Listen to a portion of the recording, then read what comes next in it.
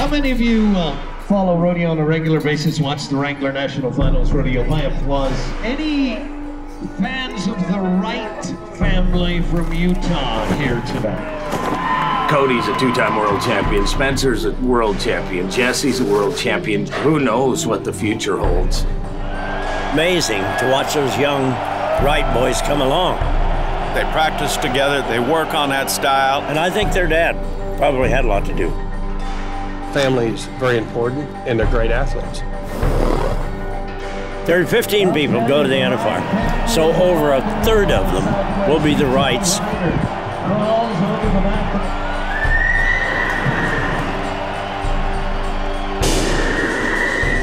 The name carries on, whether it be Cody or Spencer or Ryder. And there's a whole herd of them.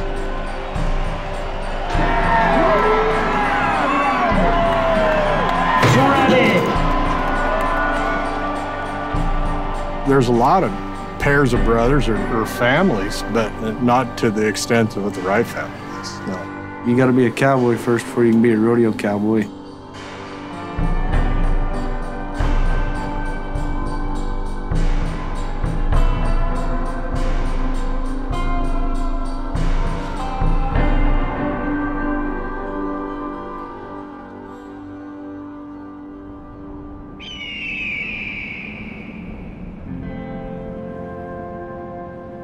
It's a desert, and so it's a high desert, so it gets colder and crap in the winter and hot in the summer.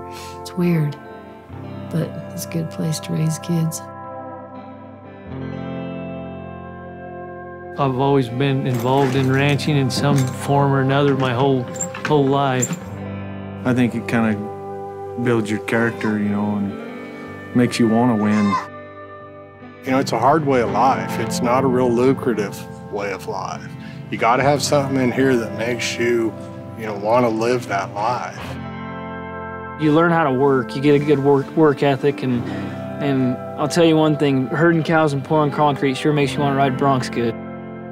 Family's everything. Where we are in rodeo right now, we wouldn't be without family. My dad taking me, my mom taking me and taking care of us. My biggest hero is probably my brother Cody. Steady drip wears away the stone. I don't think too many people worked harder at it than him.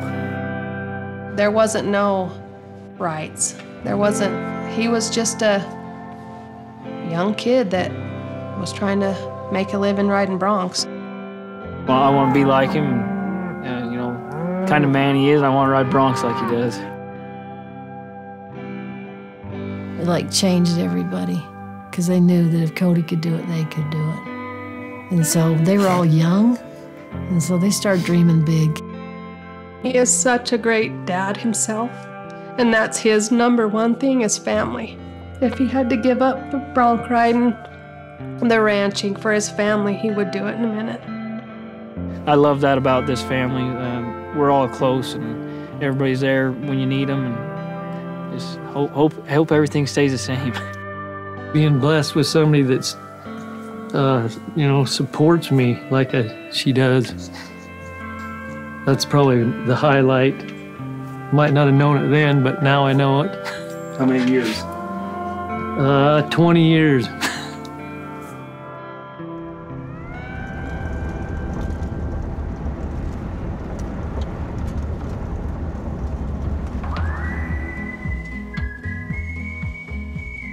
I remember being in Great Falls, Montana, and they were in Dodge City, Kansas, 24 hours earlier getting on horses, and that's a 19-hour drive.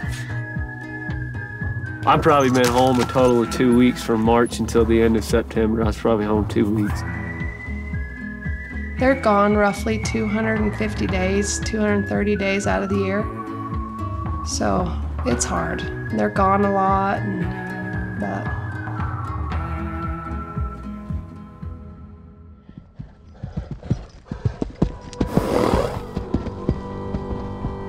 oh, perfect ride.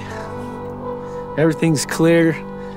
Mark him out that first jump, and he hits so hard he rips your feet out of there, and you're beating him to the ground about a foot, and everything's back, and It really is one of the best feelings in the world. It literally feels like you're sitting in a rocking chair and it's just rolling. And your feet are just flying. It's awesome. It gets me going. I get pumped up. My free hand, reached way back, stretched out. You just let it all hang out. You're not afraid of being hurt. You feel like you're in total control, but you just might be out of control. I don't know, it's just smooth. You can't really explain it unless you do it, really. Your timing has to be perfect for you to be sitting in that saddle and making that contact right. He makes it look easy, and it's not easy. You hear crowds hoop and holler the most when there's almost kind of a wreck going on. The guy that's about bucked off, he's up, got air between him and the saddle, and there's kind of bad things happen. That's what really looks exciting to people.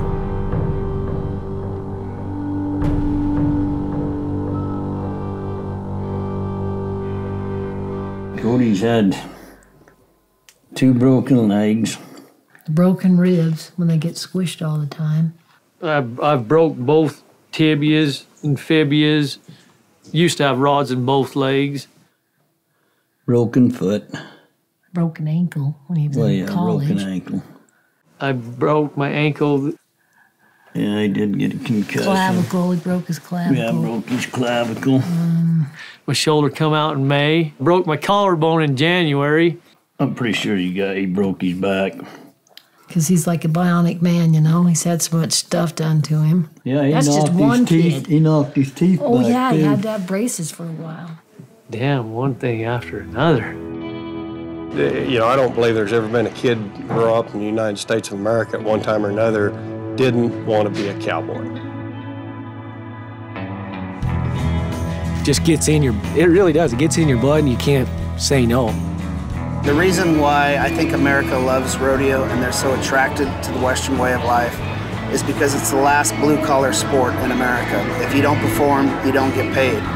If you don't win, the babies don't get fed. I've always dreamed of rodeoing with my brothers, and I've dreamed about rodeoing with my dad, and I'm living a dream. It's just amazing. I don't know of any other sport, any other activity where there has been a family that has been so successful in one given event. Dad's always made us work at it. I don't know that we're any more talented than anybody else, but When you look at the world standings and there's a whole bunch of Wrights on the list and you're the guy up at the top of the list, the bragging rights in that deal's got to be pretty good. We have, 5 Wrights and a brother-in-law. Going to be at the finals? Well, I think it is one of the most amazing things that we've seen in the history of the NFR. This year, me and Rusty and Ryder, my 2 boys, will be going to the Wrangler National Finals together, and that's going to make it pretty special for me and hopefully them too. I don't know if anybody's ever competed at the NFR. As a father having a son at the NFR, that's a feat. You know what? I'm going to be a nervous son of a bitch.